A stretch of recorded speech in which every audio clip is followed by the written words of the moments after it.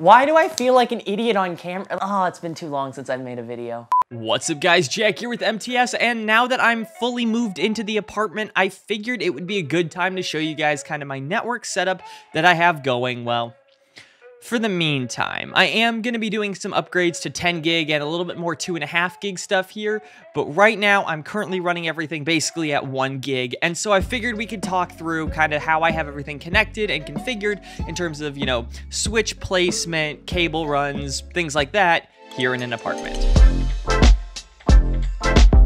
Alright, jumping into the computer here, I have a rough network diagram laid out here. Yes, I do have 7 switches, and they are all pretty much chained together. Except for the TP-Link Big Boy, that's not the actual name of the switch. I do have a dedicated review coming out on this switch because it is a pretty awesome switch.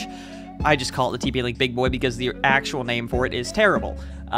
So this is kind of acting as like my core switch, if you will, in terms of this is kind of the hub that everything connects into. But starting things off in the garage, I have 2 basic TP-Link 5-port unmanaged switches, and then I have a TP-Link 8-port PoE switch that's connected to my server, which is on top of the refrigerator, and that's all connected to a UPS here. Then things chain up to my bedroom, where we have the TP-Link Big Boy switch. That's the 2.5 gig, 10 gig, PoE, all the fancy things switches. It's awesome. I love this switch.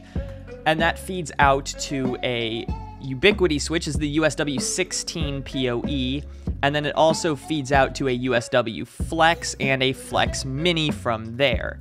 Getting into more of the internet side of things of the network, the ONT is currently being powered by a PoE extractor, which is being powered by a PoE injector in my bedroom. The reason I have it being powered over a PoE extractor, or PoE in general, is so that way I can power the ONT off of my UPS that's here in my bedroom. I don't have to have a second UPS out in the living room just powering the ONT. So in the event of a power failure, my entire, I guess, operation here stays online. And that's connected then to the AT&T gateway and then to my router, which then goes back to the TP-Link switch. And this TP-Link switch is also on this same UPS here, but the shape just didn't work out.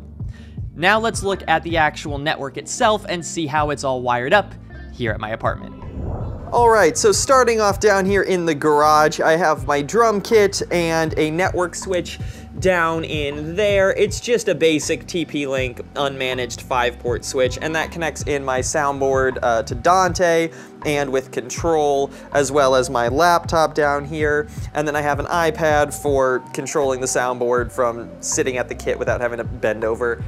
Then running up here, we have my network cable, which takes it to another little network switch, again, just a TP-Link 5-port unmanaged switch, which then connects into my mining rig. It's just a single 2060 in there. Then moving along, we have a security camera and the actual networking stuff on top of the refrigerator. So this is my server as well as a TP-Link managed switch. I have my server connected in over fiber just because that's what all the VMs and Docker containers are running off of, as well as I also have IPMI. We also have an access point down here in the garage, and this is the Omada controller running all of the TP-Link Omada equipment. I also have a UPS here, and that's powering all of this equipment. Coming inside, I have a small hole that I drilled to bring a network line upstairs, and this is just, again, a cable running along the wall, nothing fancy. Now this cable then gets coupled to another cable where it extends around the laundry machine and dryer, as well as the pantry shelves and water heater.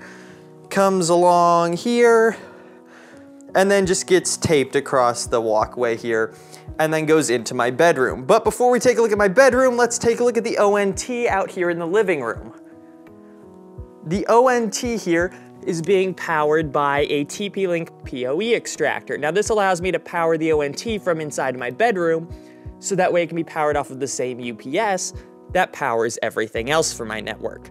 That way I don't have to have a separate UPS out here in the living room, and it keeps things nice and clean. Alright, entering my bedroom, the cable gets coupled again and extended another 50 feet. But here is the network jack that actually goes out to the living room. And so this is an Aria Live FlexOft cable. Again, love the Aria Live cables. This cable then comes and gets connected to a Ubiquiti PoE injector, which is tucked away behind there, which then feeds into the AT&T gateway, then out of the AT&T gateway into my pfSense router, out of the pfSense router into the TP-Link 2.5 gig big boy switch, where it then feeds to the access point here, as well as to the Ubiquiti switch over by my desk. This is just the USW16 PoE. It also then feeds to a USW Flex, which is behind my bed. I have the USW Flex behind my bed, one, so that way I can have a network jack in bed, so when I'm working on video projects and stuff on my laptop, I can have a wired network connection.